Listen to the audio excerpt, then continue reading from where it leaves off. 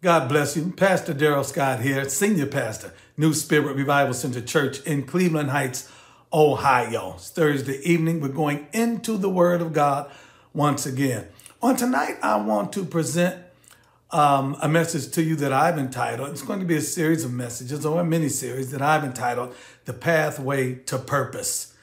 The word purpose actually implies intent. Purpose, intent. They are synonymous one with another. Purpose implies looking towards the future to a desired goal or destination. And what we're going to bring out tonight is the fact that the pathway of purpose, the pathway to purpose, is very often uncomfortable. It is difficult. It is challenging. There's a lot of hindrances. There are a lot of obstacles in your way on your pathway to your purpose. Amen. That's why, though, if you stay true to it, true to the Word of God, true to the will of God, true to the steps that God has ordered for you to take, even though oftentimes we find ourselves in ordered steps by God, not knowing that God is the one that ordered those steps. You know, I always say this, and I hope you hear me in the spirit that I'm saying it. I oftentimes recognize God and the activity of God more so in hindsight than I do in midsight or in foresight. I can look back on circumstances and look back on situations and see, you know what? That was God right there. That was God in that difficult time. That was God that caused me to go in that direction rather than this direction. But, you know, oftentimes when you're in a challenging situation, you're not sitting in that challenging situation telling yourself, oh, this is God right here. Now, I'm using Joseph as an example in tonight's installment. And Joseph, even when he came out of his difficult circumstances and he was able to, speak to his brothers that were the mechanism or the dynamic that caused him, or the vehicle that caused him to be in the shape that he was in, he was saying, I'm not mad at y'all, because now I can look back and see that it was God that sent me here for the purpose, a purpose. God sent me here to preserve life, to preserve the nation of Israel. He sent me here for the sake of preservation. I didn't realize it then. And when you think about Joseph's life, all that time he was in those challenging situations, when he was in that pit, when he went into the slavery, when he was in servitude in Potiphar's house, when he found himself in jail, in the dungeon. Let me tell you something. He wasn't sitting in those situations saying, this is God. I'm in the will of God. Oh, look where God has got me at. Oftentimes we judge the will of God and the steps that God orders us in through our comfort level. But I want to let you know that oftentimes God will lead you through more discomfort than he does comfort on your way to your place of purpose that he has outlined or he has in mind for you. All right? So if you have an ear to hear and a heart to receive, I believe you will be blessed on tonight. Put on your spiritual thinking caps. Amen. Let's go into this Word of God, see what God has for us. And I promise if you allow it to, it will bless you. All right? I'll be back afterwards. Verse 22. And God remembered Rachel, and God hearkened to her and opened her womb. And she conceived and bare a son, and said, God hath taken away my reproach. And she called his name Joseph, and said, the Lord shall add to me another son. Chapter 37. We went over this chapter in the first service. And Jacob dwelled in the land wherein his father was a stranger, in the land of Canaan. These are the generations of Jacob. Joseph, being 17 years old, was feeding the flock with his brethren, and the lad was with the sons of Bilhah and with the sons of Zilpah, his father's wives. And Joseph brought unto his father their evil report. Now Israel loved Joseph more than all his children, because he was the son of his old age, and he made him a coat of many colors. And when his brethren saw that their father loved him more than all his brethren, they hated him and could not speak peaceably unto him. And Joseph dreamed a dream, and he told it to his brethren, and they hated him yet the more. Verse 18. And when they saw him afar off, even before he came near unto them, they conspired against him to slay him. And they said one to another, behold, this dreamer cometh. Come now, therefore, and let us slay him and cast him into some pit. And we will say some evil beast has devoured him, and we shall see what will become of his dreams. Verse 23, and it came to pass when Joseph was come unto his brethren, that they stripped Joseph out of his coat of many colors that was on him, and they took him, cast him into a pit, and the pit was empty. there was no water. And then they sat down to eat bread, and they lifted up their eyes and looked, and behold, a company of Ishmaelites came from Gilead with their camels bearing spicery and balm and myrrh, going to carry it down to Egypt. Let's go to verse 26. And Judah said unto his brethren, what profit is it if we slay our brother and conceal his blood? Come and let us sell him to the Ishmaelites, and let not our hand be upon him, for he is our brother and our flesh, and his brethren were content. Chapter 41.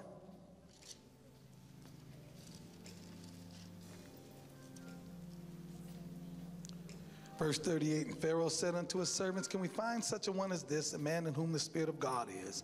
And Pharaoh said unto Joseph, for as much as God has showed thee all this, there is none so discreet and wise as thou art. Thou shalt be over my house, and according unto my word shall all my people be ruled. Only in the throne will I be greater than thou. Verse 50, and unto Joseph were born 2 sons before the years of famine came, which Asenath, the daughter of Potipharah, priest of On, bare unto him. And Joseph called the name of the firstborn Manasseh, for God said, he has made me forget all my toil and all my father's house. And the name of the second called he Ephraim, for God has caused me to be fruitful in the land of my affliction. And the 7 years of plenteousness that was in the land of Egypt were ended. Chapter 42, final readings. Verse 6, and Joseph was governor over the land, and he was that sold to all the people of the land. And Joseph's brethren came and bowed down themselves before him with their faces to the earth. Verse 9, and Joseph remembered the dreams which he dreamed of them. Father, bless us this morning, and we thank you in advance for the blessings. In Jesus' name, let the church say amen. You may be seated in the presence of the Lord.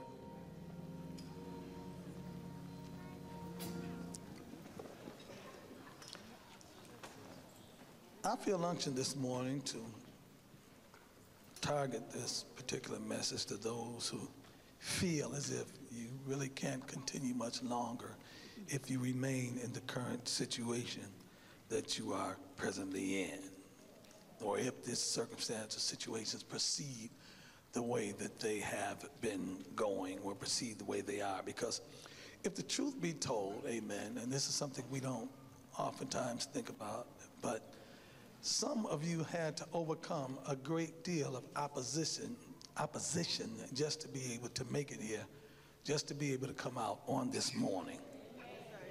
Some of you experienced emotional opposition. You just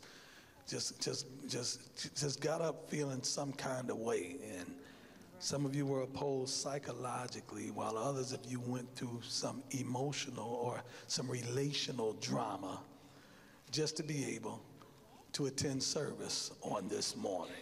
Don't shout me down. Others of you just got up and really didn't have any opposition at all, except having to decide what to wear. Your battle was matching colors. What shoes should I wear? The Jimmy Choos or the Pradas? Which bag should I carry? Your biggest battle that caused you to go, and you got attacked by the pantyhose demon just when you was about to hit a zoop. What the devil is a liar. Your last pair. Now you done got out the fingernail polish.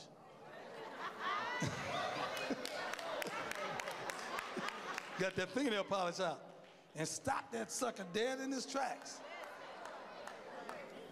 So it don't proceed any further. Some of us this morning really had or have no overt external opposition that we had to fight with or wrestle with just to be able to make it to church this morning, just to be able to lift up holy hands and give God praise. And that's all right, because no apparent opposition is oftentimes our greatest opposition. No obvious fight is oftentimes our greatest fight, because the lack of opposition can be detrimental to us, because it can cause us to become apathetic or lethargic in our pursuit of the purpose of God for our lives. We'll get complacent and content and satisfied on the level that we're on because things are going smoothly. Come on, say amen to me. And because things are going smoothly and you don't feel challenged, there's no reason to try to excel past where you are. A lack of opposition can lead to a lack of desperation. Come on, talk back to me. And that's all right. And sometimes, in order to access the blessings of God or realize the purpose of God in and for your life, you've got to be a little bit desperate. Amen. You've got to engage in desperation, because desperation creates a hunger that cannot be satisfied with anything less than complete fulfillment or complete satisfaction. Can I take my time? And I told y'all I'm tired. I'm trying to catch my sleep back, so I'm actually like nodding out while I preach. Reminds me of what Muhammad Ali said when he fought George Foreman. He said, I was actually knocked out a couple times on those ropes. He said, but I woke back up again. he said he knocked me out a couple times, but it was like some 3 or 4 second knockouts. I was in DC at a round table with the president the other day, and they was talking, and I sat there and did one of these. I hurt my neck jumping up. Say amen. But it creates a hunger.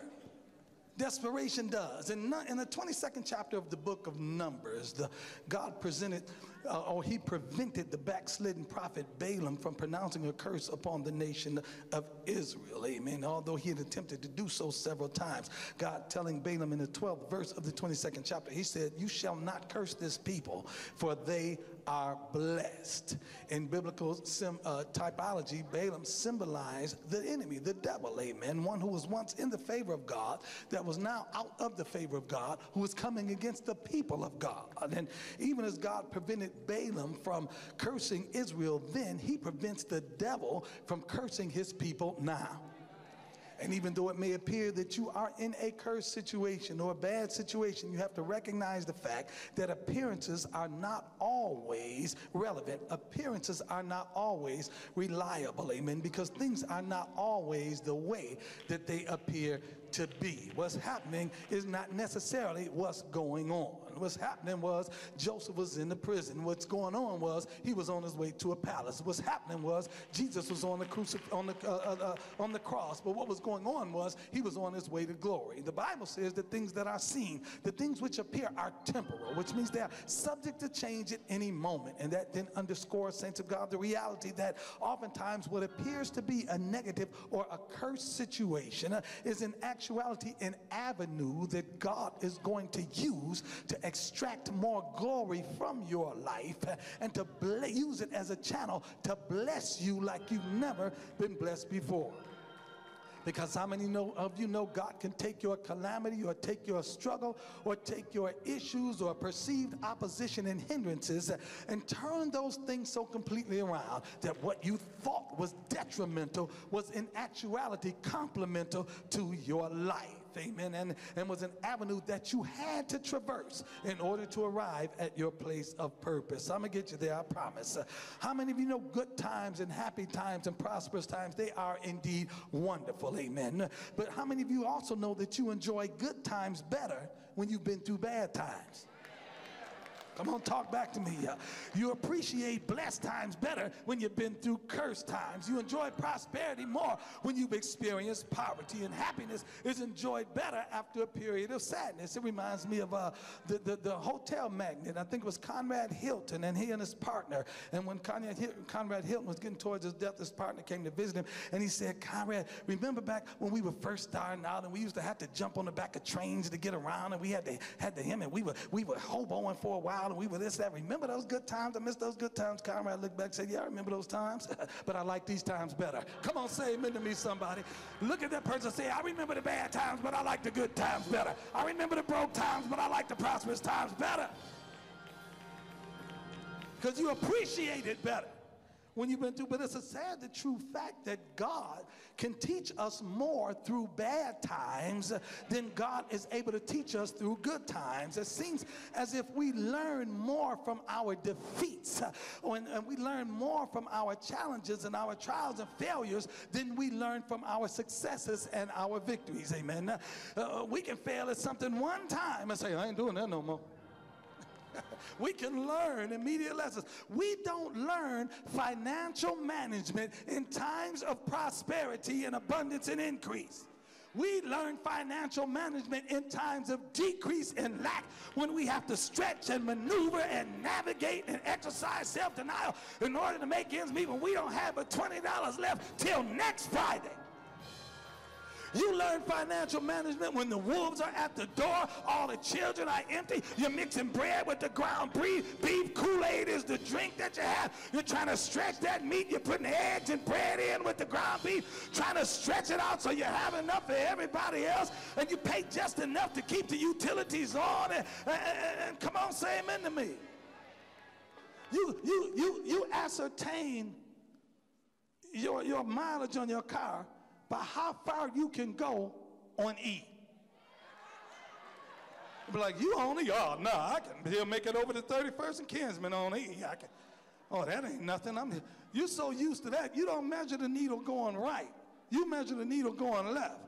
Oh, man, the red emergency light ain't on yet. I'll be all right. Then once the red emergency light comes on, I still got about 15 miles to go. Come on, talk back to me. That's when you learn. That's when you learn financial management. Sometimes it takes adversity in our lives to build character and to develop wisdom and to prove ourselves in the eyes of the Lord. Talk to me, somebody.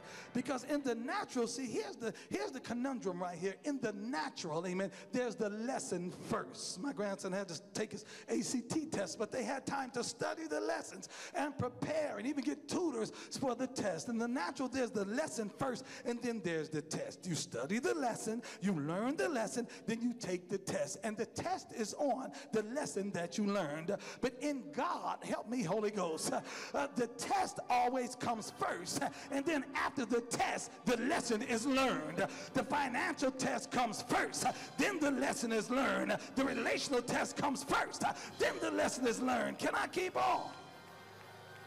God knows that if you give him a dime out of every dollar, even during times of financial adversity, he knows that if you give him $10 out of 100 in times of financial adversity, that you will give him 100 out of every 1,000 that he blesses you with when he turns your financial situation around. Because God is aware of the fact that prosperity will not hinder your Christian walk.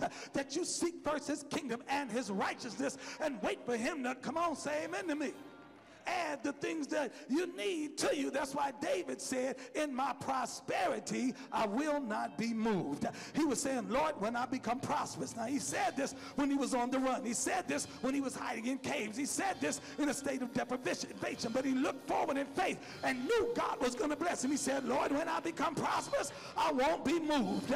I'm in a bad way right now, but God, I'm believing you to bless me. And when you do bless me, I won't drift from God. I won't stray from God. I'll still have the same fervor. I'll still have the same excitement. I'll still have the same zeal for God that I had before I became prosperous.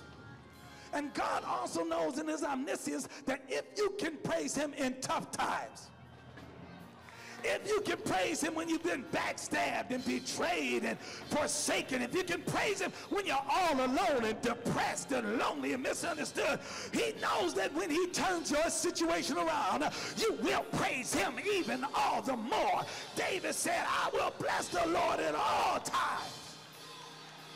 And how many of you know everybody talks about, I want the anointing of David. I want the anointing of David. Everybody wants the anointing of David. You want the anointing to slay giants. You want the anointing to write psalms and sing psalms. But you don't request the anointing of endurance. You don't want the anointing to duck when a spear is coming your way. You don't want the anointing to hide when you know the enemy is on your tracks. You don't want the ability to praise God in times of adversity and challenge and oppression and repression, suppression. Because as much as we love good times do not build faith.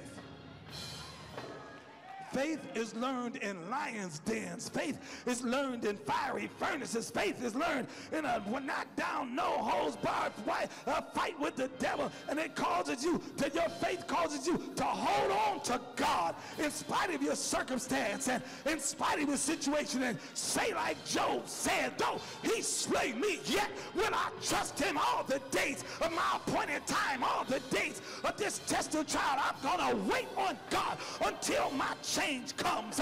Some of y'all been waiting on God, and it seems like you've been waiting for a mighty long time. If I'm talking to you, talk back to me, but you can rest assured in your faith that God is not a forgetful God. The Bible says he never slumbers or sleeps, and when your appointed time comes, when the time of your test is over, your change is going to come. But until it does, just wait on the Lord. Wait on the Lord, because they that wait on the Lord shall renew their strength. Look at that person next to you and tell them, say, God hasn't forgotten you. He's aware of your circumstance and your problem and your struggle, and he's watching over you. And when you discipline yourself to sense his presence and fellowship with him despite your situation, God will take your situation, turn it around, and bring you out with a strong and mighty hand. Somebody shout hallelujah.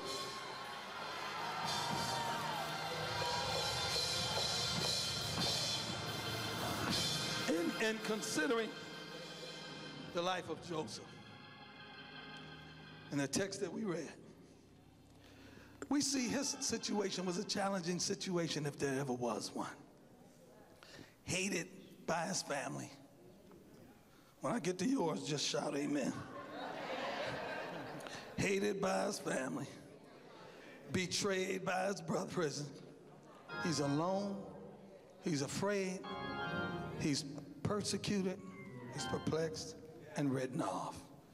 If anybody's life seemed challenging, or any situation that seemed negative, if anybody had a cause to be bitter, it was him. But through it all, he trusted God and held on to God and relied on God. And when his appointed time came, and when the time for his change came, God took him out of his dungeon and placed him on a throne. And some of you are in a dungeon right now. The dungeon was the lowest part of the prison, amen. But God is using this time to prepare your throne. Somebody say, I receive that. And just like Joseph's gift made room for him, God is going to allow your gifts to make room for you. Look at that person next to you, touch him and tell him, and help me preach, because I'm tired. Say, you might be down right now, but as long as you've got God, you're never out. As long as you've got God, come on, look at him and tell him, say, as long as you've got God, you've still got a chance. As long as you've got God, you can win your battle. As long as you've got God, you can get your breakthrough. As long as you've got God, amen, no weapon formed against you shall be able to prosper. Think about this now. In examining and scrutinizing, investigating the life of Joseph, you see that his life was challenged. Amen. From the devil contested his birth from the very beginning. His mother was barren. We read it in the 30th chapter, the first verse. Rachel was barren, as she helplessly watched her sister bear child after child. She come in, I'm pregnant. Okay. I'm pregnant again. Okay. Ooh, I'm pregnant again. All right. I'm pregnant again. This one right here. The sister that wasn't supposed to even be in the marriage in the first place. The one who got the position through trickery and deception, yet she appeared to be the blessed one, while Rachel, who was God's choice, was infertile, because the Bible says that the devil had shut up her womb. She's in a state of non-productivity, alone and seemingly forgotten by God. See, some of you this morning, you either are or have been in a situation where it seems as if the people around you are producing while your life is barren. Because the enemy will attempt to close you up and stifle you, to hinder or suppress your productivity, because he knows that there is a promise and a purpose and a potential inside of you that is greater than all of the conceptions of somebody else. And so he wants to close you up and stop you from producing, because he doesn't want what you possess on the inside. He doesn't want the potential you carry on the inside to manifest on the outside. He doesn't want what you can conceive to be birthed. Say amen. And so when we ponder upon the dynamics of Rachel and Leah, we see rivalry and conflict that extends throughout their lives from the moment Jacob enters into his father's house. Here they are, these two sisters. Now he's supposed to marry the one. He loves Rachel and he's supposed to marry her. And that night, I guess it was dark in the tent. Sleeps with the father, pulls her back, slides the sister in there. He sleeps with her and didn't stop till he woke up and looked. Say amen. So they vie for Jacob's affection as they endeavor to strengthen their personal positions by providing him with progeny for the future. They're trying to guarantee their position by giving him children. And in spite of all of their differences, Rachel and Leah are actually very similar in that each one constantly measures herself by the other one's relationship with Jacob. And that's a trap a whole lot of women find themselves falling into, measuring themselves by the way a man or their man interacts with other females. They don't want to help me right now. He opening doors for the sisters at church and letting the door slam in your face. He missed a nice guy over here. You go to his job and you don't recognize this Negro. He's just so nice and so charming and so gentlemanly at work, but he come home and act like a pig. Come on, somebody talk back to me. They're measuring, Rachel is getting her self-esteem by the way Jacob interacts with Leah. Leah's getting her self-esteem by the way Jacob interacts with Rachel. They gain self-esteem from his attention and they lose self-esteem over his lack of attention. Can y'all help me? Anybody know what I'm talking about? Let me tell you something. Who we are should be a reflection of our own individual talents, abilities, or limitations. We should never define ourselves in relation to somebody else. So here's Rachel. She's barren. Rachel is non-productive. And she's experienced the birth of her sister's 4 sons. And she realizes she hasn't provided Jacob with any children. She becomes envious of her sister to the point that she tells Jacob, give me some kids or else I'm gonna die. In spite of her beauty, in spite of her husband's love, in spite of her own individual attributes, whatever gifts, talents, or abilities that she had, all she can see is that her sister is fertile, her sister is productive, and has presented her husband with 4 sons, and as a result, she feels that her entire relationship with Jacob is in jeopardy. Here she is, insecure, jealous, self-deprecating, and only through bearing children can she feel whole and fulfilled, because she can only see herself in light of who her sister is and how her husband feels about her. She's caught up in a battle for her husband's affection with her sister. Some theorize, some theologians have stated her sister was possibly her older twin, because her self-esteem was determined not by the way she felt about herself.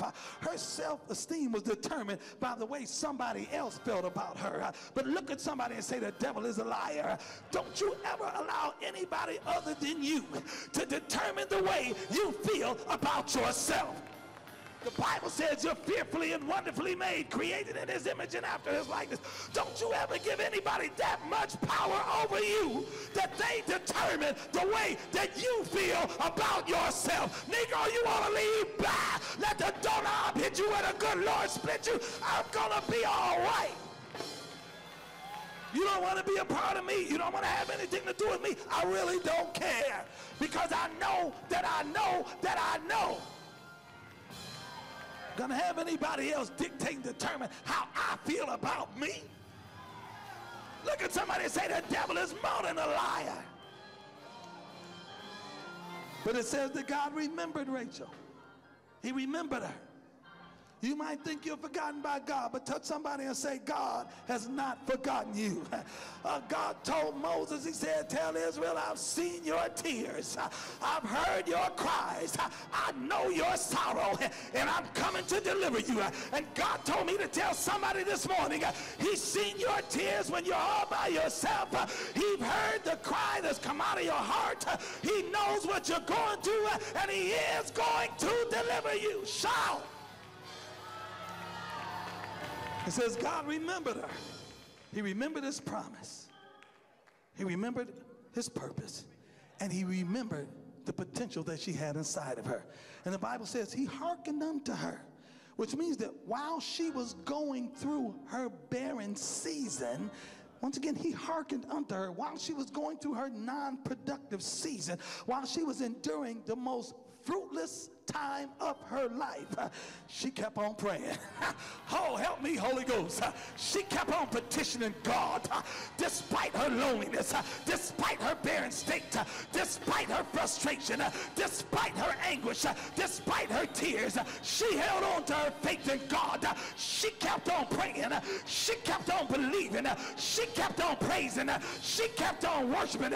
And as a result, God intervened, opened up her womb, a conception occurred, and a manifestation came forth. And God said for me to tell somebody, he's remembering you right now, hearkening to your prayers, and he's about to open some things up that have been closed. He's going to open doors no man can close. He's going to open up some opportunities that's been denied. God said the devil's been trying to keep you locked down, but he's about to release you into the fullness of your potential and turn your barrenness into a blessing. Shout about it. When her manifestation came, she named him Joseph. First of all, she's glad that she's pregnant. Second of all, she's glad it was a boy. She named him Joseph, which means he will increase. She was prophesying to her situation right there. She said, my blessing is going to increase.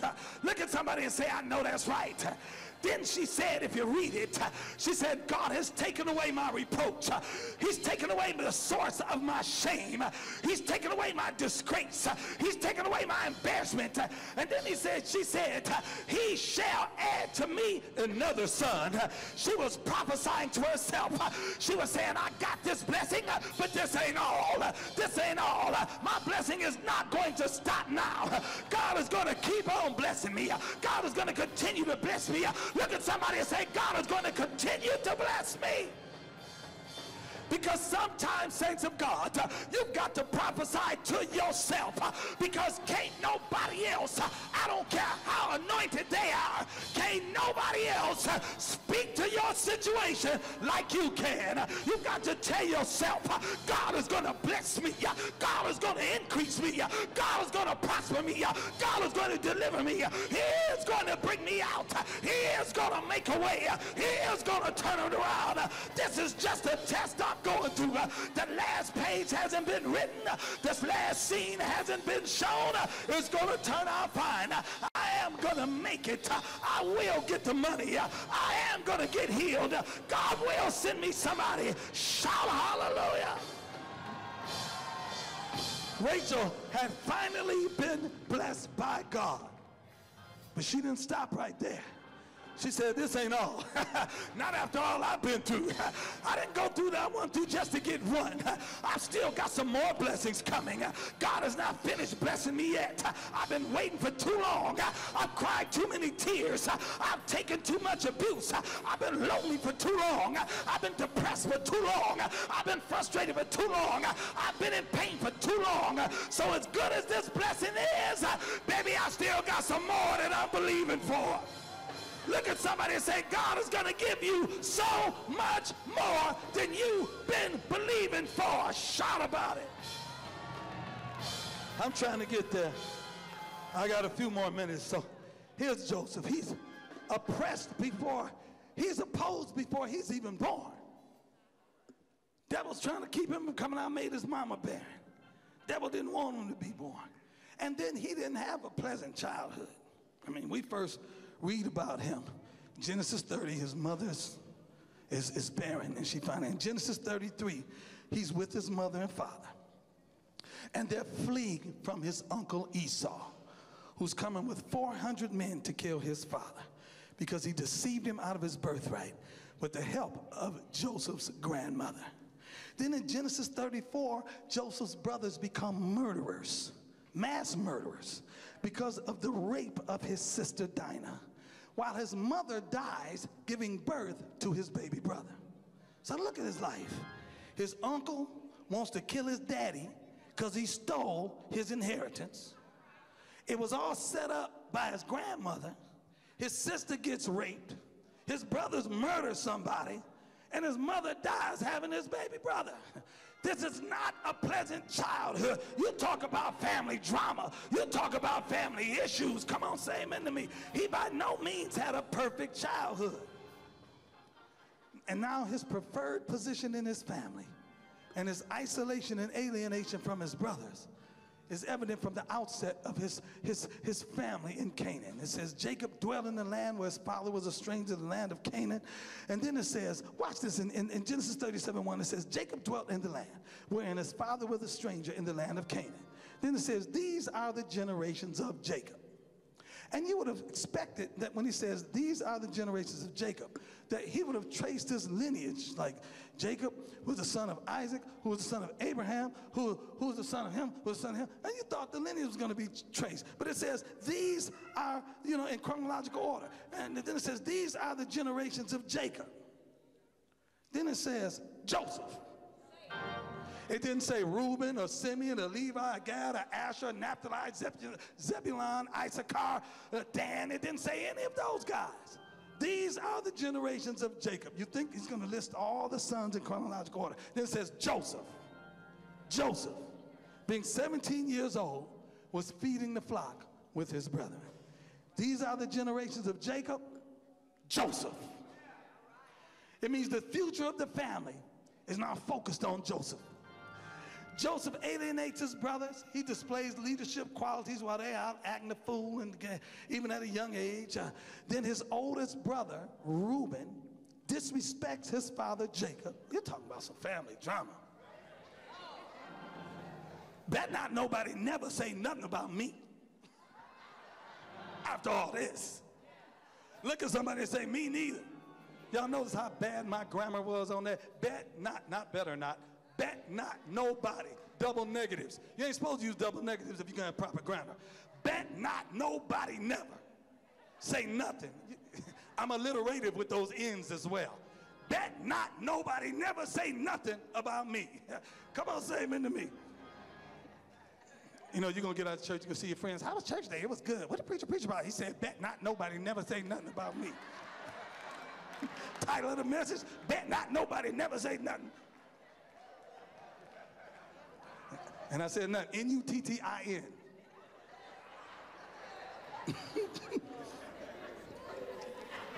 His brother Reuben disrespects his father. What did he do? He slept with his father's concubine. But his father's concubine was his mother's handmaid, who was his other brother's mother. When did this mess start?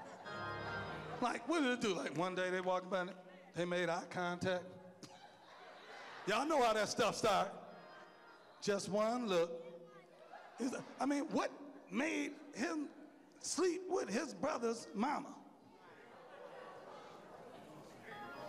I mean, Joseph was old. Jacob was old, I mean. He did have, like 3 or 4 he was trying to maintain at one time. You can't maintain one if you want to know the truth. Say amen to me. Solomon had 1,600 wives, 400 concubines. No wonder he went crazy.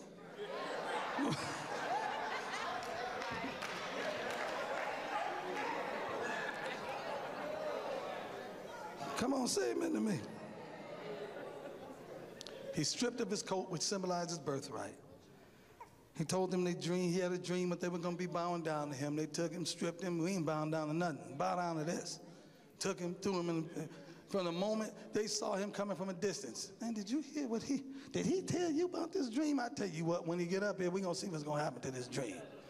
They were already jealous of him. He makes it worse. They all came to hate him. The anger was so great, the only thought they had towards him was to hurt him and to kill him, cause him pain and suffering, to put a stop to his progress and put an end to his dreams. He didn't have a perfect childhood. In Genesis 37:2, it says he was 17 years old when his brothers accosted him. Then it goes on to say in Genesis 41:46 that he was 30 years old when he stood before Pharaoh, which means that he had 13 years of intense pain, 13 years of suffering, 13 years of physical and mental and emotional duress, which would equip him to sit on a throne and enjoy a position of headship in the plan and purpose of God. That 13-year trial prepared him for his greatest triumph. Those 13 years of pain prepared him for his purpose. Look at somebody and say, whatever you're going through now, no matter how bad it might seem, when you come out, you will be properly prepared to walk in your purpose.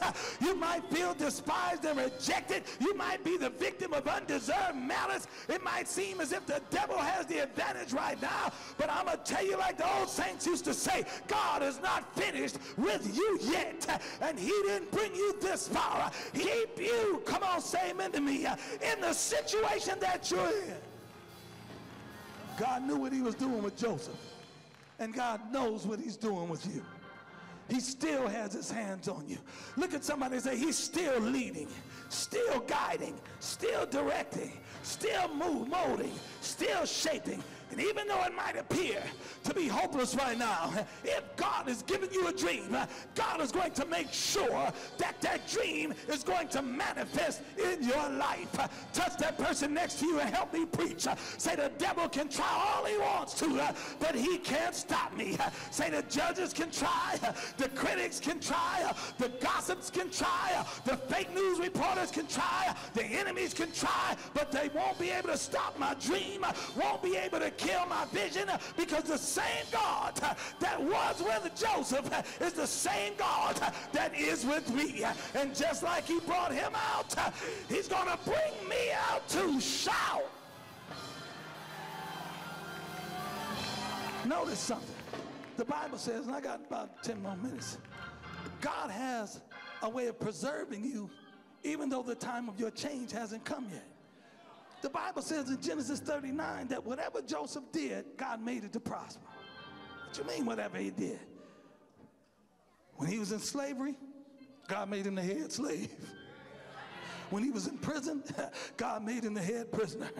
Come on, say amen to me. After this trial was over and the time of his change had come, God had a position of headship waiting for him. God has a position of headship waiting on you this morning. When he brings you out of the situation that you are in, you'll be the head and not the tail, above always and not beneath, coming behind and no good thing. No matter what he went through, Joseph continued to trust in the Lord. He depended on the Lord. And God used those 13 years of bad times to prepare him for the good times. Come on, say amen to me. He used those 13 years of bad time to prepare him that would begin in the 14th year, the good times would begin. And God told me to tell somebody, your preparation time is almost over. Your trial is just about over. You know why? You passed all your tests. And now it's time for the promotion. Not only is God going to bring you out, God is going to reverse your fortune, turn your situation around, but he's got a blessing waiting for you at the conclusion of this matter, and it's going to begin very, very soon. Shout about it. Look at somebody next to you and tell them, say, after all you've been through, you deserve to be blessed anyway. Tell somebody, I'm talking about me too. Yeah, after all I've been through, I deserve to be blessed. God said your appointed time is just about here. Do you realize God used the famine to facilitate Joseph's breakthrough and promotion? It says he called a famine upon the whole land. How many of you know God will use hard times to take you up higher? He'll use a famine to cause you to prosper. He'll use a recession to get you a blessing. He'll bring his plan to life for your life to pass in spite of everything that you've been through. Say amen to me. The devil tried to stop the plan. Joseph's brothers tried to stop the plan. The slave traders tried to stop the plan. Potiphar's wife tried to stop the plan. The jailers tried to stop the plan. But when God's got a plan for your life, it don't matter what obstacles or what hindrances or what fake friends, come on, help me come your way.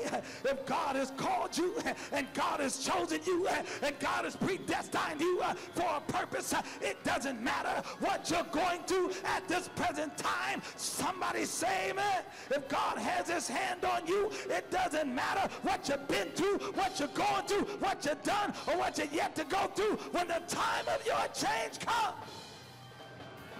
he's going to deliver you with a strong and mighty hand.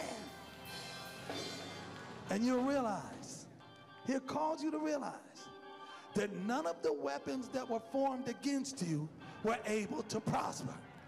The hurt was a weapon. The betrayal was a weapon. The lie was a weapon. The divorce was a weapon. The drugs were a weapon. The alcohol was a weapon. The marriage struggles were a weapon. Come on, say it. The loneliness was a weapon. The depression was a weapon. Come on, talk back to me. There were weapons, and the forming of those weapons resulted in a time of bondage and a time of captivity. But come on, say amen to me. But the fact that you're still praising God right now, the fact that you're not hurting anymore, the fact that you're not lonely or depressed or suicidal anymore, the fact that you're happy, the fact that you're sane, the fact that you're celibate, the fact that you're sober, the fact that you're still in church is the evidence that even though the weapon did form, it was not able to prosper.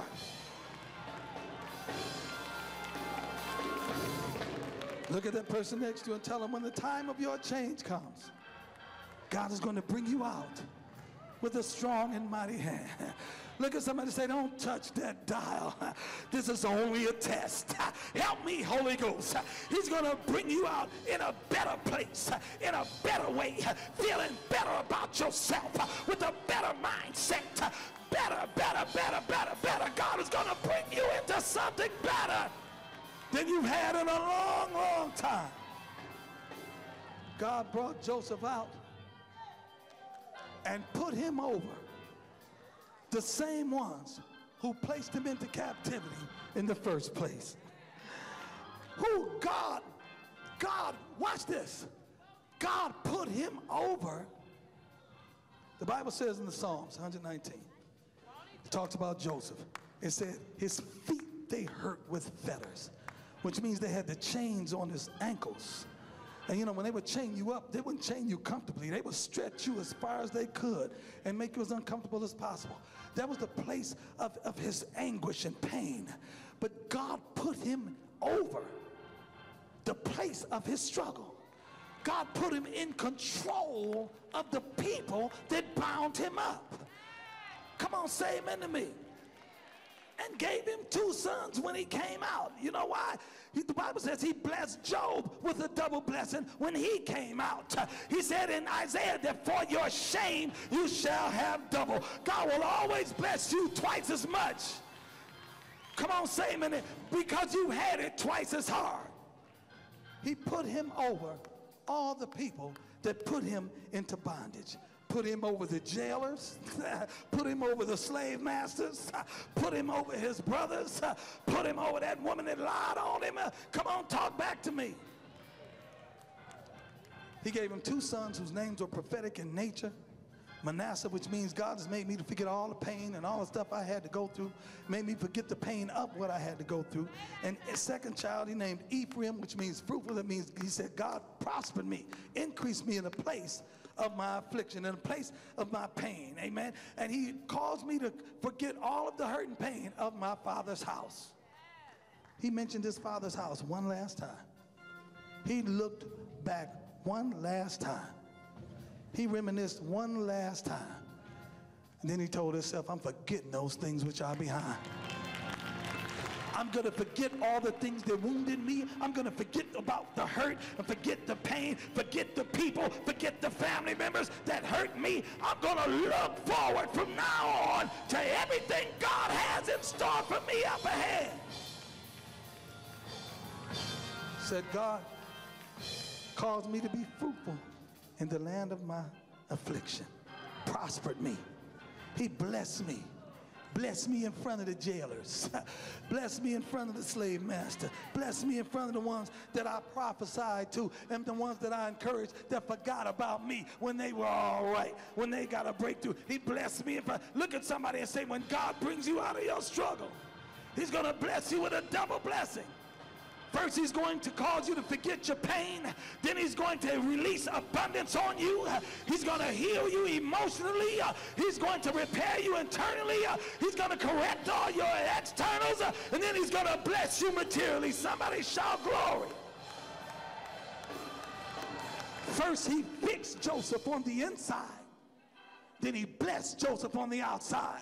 Look at somebody and say, God is going to fix you on the inside. You know when you're fixed? When it don't hurt no more. When you can look at him and don't feel a thing. When you can think about him and don't feel a thing. When you can keep on keeping on in your life and it doesn't bother you anymore. When you don't care what they do, you don't care who they with, you don't care where they go, you don't care where they at, you don't want to hear about them, you don't want to know about it. All you know is God is blessing me right now. Shout about it. The Bible says after that, all his brethren had to come and bow down. You know what it was? God made them have to recognize. Look at somebody and say, God's going to cause all the ones, the fake friends and the family and enemies and antagonists that try to stifle your vision and steal your dream and come against you. He's going to cause them to have to recognize. They're going to have to acknowledge your success, acknowledge your deliverance, acknowledge your breakthrough, recognize your anointing, and see the fulfillment of your dream. And Joseph recognized in hindsight, and I'm about done, when he looked back over his life, he looked at his brothers. You know what? You know how you plot and you plan and you tell yourself that one of these days I'm going to get them suckers? You know what I'm saying? And when finally they were standing before him, he looked at them and was like, you know what? It ain't even worth it. It ain't even worth it. Look at these clowns. Look at these bums. These the jokers that had me crying. These the ones that had me upset. I was twisted because of them. I was trying to impress them. That's my fault for sharing my dream with some losers in the first place. What did I expect them to do? How did I expect them to act? He said, you know what? You know what he told him? He said, I ain't even mad at you. Because now I realize it wasn't you that put me in this bondage. It wasn't you that did this. It was God all the time. Look at somebody and say, I've had it rough in my life, but now I realize it was God all the time. Joseph, you know what God was saying? I need to get you away from them people anyway. I don't care if they are your brothers. I don't care if it is your family. I don't care how long you've been known. I had to get you away from them anyway. And the only way I could get you away from them was if they turned on you. Because you're so loyal and you're so loving and you're so forgiving and you're so compassionate, you'd have stayed with them in spite of their mistreatment. Come on, say amen to me. Look at somebody and say, stay faithful to God. He didn't moan. We don't read about him griping and complaining and moaning about God. It says until the time that his word came, the word of the Lord tried him. And God brought him out big time. Touch somebody and say, you're about to be brought out big time. He told me you've been hated long enough. You've been in bondage long enough. Broke, busted, and disgusted long enough. You went from one bondage to another. You went from the pit to slavery, from the slavery to the prison, from the prison to the dungeon, from mental captivity and relational captivity. And God said, even though you've been bound up, you notice something, and I'm done for real. I'm going to try to be done. Even though Joseph was in prison, his anointing was still kicking in. He down in prison prophesying. He's down in prison hearing from God. He's down in prison really. You know what? You tell yourself, man, I'm all messed up, but I'm still anointed. You're still anointed. You're still a worshiper. You're still a praiser. You're still faithful. Money messed up, but you're anointed. Relationship issues, but you're anointed. Can't keep a car, but you're anointed. Keep having to move out of your house, but you're anointed. But God is about to bring you out, set you up, and bless you big time. Somebody shout big time. Come on, stand up on your feet. God told me to tell somebody in here, you're not a failure, and you never were. He said, I'm preparing you for success. He's called you, chosen you, anointed and appointed you, and you're not on your way down. You're on your way up. And just because one door closes, that's fine. That means it was time for it to close. But God opens doors that no man can close. And sometimes it's not denial, it's direction. It's time for that door to close because God wants you to engage in some new ventures. He wants you to expand your thinking. Look at somebody next to you and say, before I stop, say, I'm being prepared for my purpose. What I went through, it wasn't separation, it was preparation. Because as long as I was linked up or connected to this person or that person, or I was in this relationship or that relationship, I could never be who God wanted me to be. I could never do what God wanted me to do. Come on, say amen to me. Wasn't separation. Wasn't separation. That breakup, it wasn't separation. More glory from your life and to use it as a challenge. There was a better way, and things progressed and progressed. But at that time, I never could imagine that I would pass to a him over all the people that put him into bondage. Put him over the jailers, put him over the slave masters, put him over his brothers, put him over that woman that lied on him. Come on, talk back to me. He gave him 2 sons whose names were prophetic in nature. Manasseh, which means God has made me to forget all the pain and all the stuff I had to go through, made me forget the pain of what I had to go through. And his second child he named Ephraim, which means fruitful. That means he said, God prospered me, increased me in a place of my affliction, in a place of my pain, amen. And he caused me to forget all of the hurt and pain of my father's house. He mentioned his father's house one last time. He looked back one last time. He reminisced one last time. And then he told himself, I'm forgetting those things which are behind. I'm going to forget all the things that wounded me. I'm going to forget about the hurt and forget the pain, forget the people, forget the family members that hurt me. I'm going to look forward from now on to everything God has in store for me up ahead. Said, God caused me to be fruitful in the land of my affliction, prospered me. He blessed me. Bless me in front of the jailers. Bless me in front of the slave master. Bless me in front of the ones that I prophesied to and the ones that I encouraged that forgot about me when they were all right, when they got a breakthrough. He blessed me in front. Look at somebody and say, when God brings you out of your struggle, he's going to bless you with a double blessing. First, he's going to cause you to forget your pain. Then he's going to release abundance on you. He's going to heal you emotionally. He's going to repair you internally. He's going to correct all your externals. And then he's going to bless you materially. Somebody shout glory.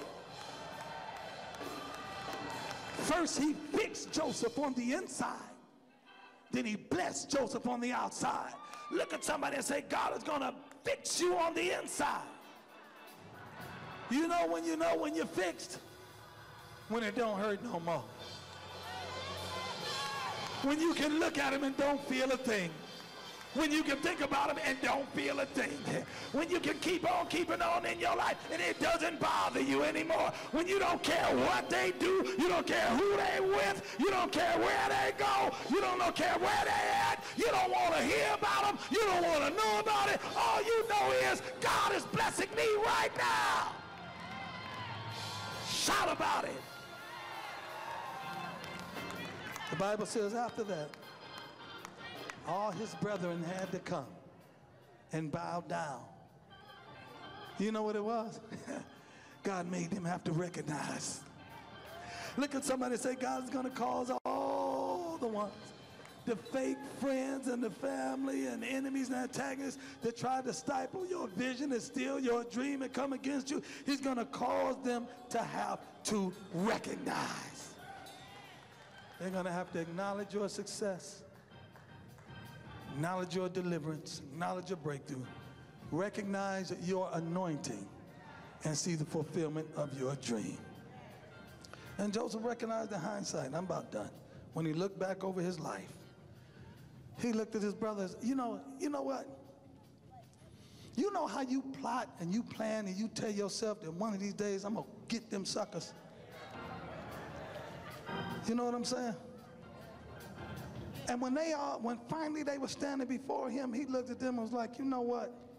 It ain't worth it. It ain't even worth it. Look at these clowns. Look at these bums. These the jokers that had me crying. These the ones that had me upset. I was twisted because of them. I was trying to impress them. That's my fault for sharing my dream with some losers in the first place. What did I expect them to do? How did I expect them to act? He said, you know what? You know what he told him? He said, I ain't even mad at you. Because now I realize it wasn't you that put me in this bondage. It wasn't you that did this. It was God all the time. Look at somebody and say, I've had it rough in my life, but now I realize it was God all the time. Joseph, you know what God was saying? I need to get you away from them people anyway. I don't care if they are your brothers. I don't care if it is your family. I don't care how long you've been known. I had to get you away from them anyway. And the only way I could get you away from them was if they turned on you. Because you're so loyal and you're so loving and you're so forgiving and you're so compassionate, you'd have stayed with them in spite of their mistreatment. Come on, say amen to me. Look at somebody and say, stay faithful to God.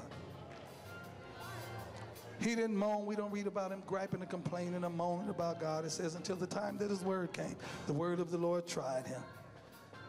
And God brought him out big time. Touch somebody and say, you're about to be brought out big time. He told me you've been hated long enough. You've been in bondage long enough. Broke, busted, and disgusted long enough. You went from one bondage to another. You went from the pit to slavery, from the slavery to the prison, from the prison to the dungeon, from mental captivity and relational captivity. And God said, even though you've been bound up, you notice something, and I'm done for real. I'm going to try to be done. Even though Joseph was in prison, his anointing was still kicking in. He down in prison prophesying. He's down in prison hearing from God. He's down in prison relief. You know what? You tell yourself, man, I'm all messed up. But I'm still anointed. You're still anointed. You're still a worshiper. You're still a praiser. You're still faithful. Money messed up, but you're anointed. Relationship issues, but you're anointed. Can't keep a car, but you're anointed. Keep having to move out of your house, but you're anointed. But God is about to bring you out, set you up, and bless you big time. Somebody shout big time. Come on, stand up on your feet. God told me to tell somebody in here, you're not a failure, and you never were. He said, I'm preparing you for success. He's called you, chosen you, anointed and appointed you, and you're not on your way down. You're on your way up. And just because one door closes, that's fine. That means it was time for it to close. But God opens doors that no man can close. And sometimes it's not denial, it's direction. It's time for that door to close because God wants you to engage in some new ventures.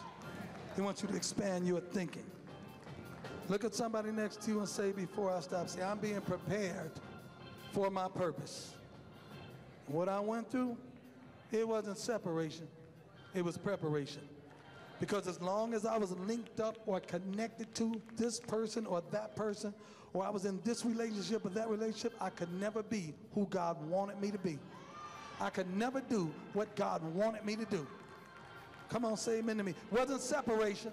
Wasn't separation. That breakup, it wasn't separation. That divorce, it was preparation.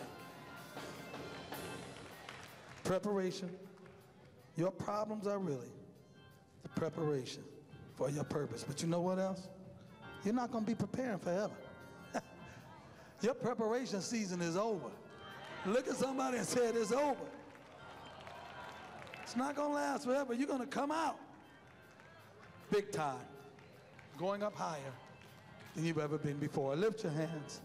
Father, in the tremendous, magnificent, spectacular, outstanding, amazing, marvelous name of Jesus, whose we are, whom we serve, whom we live, move, and have our being in.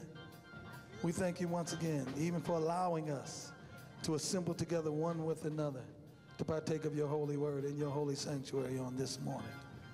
Now, Lord, I pray special blessings, increased blessings, double blessings upon everyone in attendance on this morning. I pray that you bring them out of their individual adverse circumstances and situations with a strong and mighty hand. Amen. Reverse their fortune, oh Lord. Deliver them from captivity and bondage. Amen. And bless them with the fulfillment of their dream, with the manifestation of their vision, with the reaching of their goals. Bless them, oh Lord, with the desires of their heart as a result of the delight that they have in you. And we're careful to give you the glory, honor, and praise in advance for everything we're expecting you to do. I pray that you heal broken hearts, that you soothe hurt feelings, that whatever the pain and the wounds that they've experienced, oh Lord, I pray that you cause their suffering to be alleviated, that you minister grace to them, pour in oil and wine, cause them, oh Lord, to have a greater level of esteem for themselves. Increase their feelings that they have about themselves. Let them know they're fearfully and wonderfully made, marvelous works and wonders, created in your image and after your likeness, and that there's nothing that they cannot receive if they just believe. And we thank you in advance for every answered prayer, every removed burden, every destroyed yoke. We thank you for it and give you praise. In Jesus' name, shout amen, shout hallelujah, shout glory. Now clap your hands one more time, open up your mouth and give God. Well, saints, that just about wraps it up for this evening. I pray that you are blessed in, by, and through that word, and that the eyes of your understanding were opened and that you were enlightened as to your position in the plan and the purpose of the Lord. I want to encourage you to hold on to your faith, amen, and hold on to the word of God until, amen, your change, the change that you will ultimately believe in God for will come, or the change that God ultimately has in store for you will come. You know, oftentimes what God has in store for us is not what we had in store for us. Oftentimes what God ultimately, amen, brings us to is not a place that we even dreamed about going. Amen. Joseph never thought that he was going to wind up as the prime minister of Egypt. When you think about it, he went to bed the night before, amen, the same way he had went to bed numerous other nights. He woke up that morning and did whatever his morning ritual was until someone arrived at his jail cell and notified him of the fact that Pharaoh was summoning him, and the rest of his life and the rest of his future, the rest of, amen, the future of the nation of Israel was changed. Amen. He wasn't expecting it. God oftentimes blesses you, and God oftentimes, amen, places you into your position of purpose unexpectedly. I mean, like I said, he went to bed that night. The first night he went to sleep a slave. He went to sleep the next night a prime minister. Wow, that's how quick your change can come. That means God doesn't need a whole lot of time to do what he's going to do when he's going to do it. Now, he will maneuver your life. He will maneuver, amen, incidents and events of your life so that when you get to the place of his divine timing, when the fullness of your time comes, amen, God will place you into that position. That's why you can't get weary in well-doing, and you can't give up on God. You can't get slack. You just have to stay focused. And when it seems as if you're doing nothing, believe me, God is doing something. When you're going about your ordinary, God is going about his extraordinary. When you're doing the natural, God is doing the supernatural. And when the time comes for it to be made manifest to you, believe me, he's going to reveal it in a very big way. Let me tell you something. I can remember, and it doesn't seem like that long ago, when I was new convert Scott. When I was Brother Scott, I just gave my life to the Lord, and everything was new. And I wanted to focus on consistent church attendance and, quote unquote, staying saved. I always loved to read, so I began to read the Bible to the best of my ability. And then whatever I was a part of, I always endeavored to put my all into it. I really didn't get involved in too many things that I had casual feelings for. So, you know, we began going to church, and we started out doing some things because we were there. I wasn't content to just come in, sit down, get up, and go home.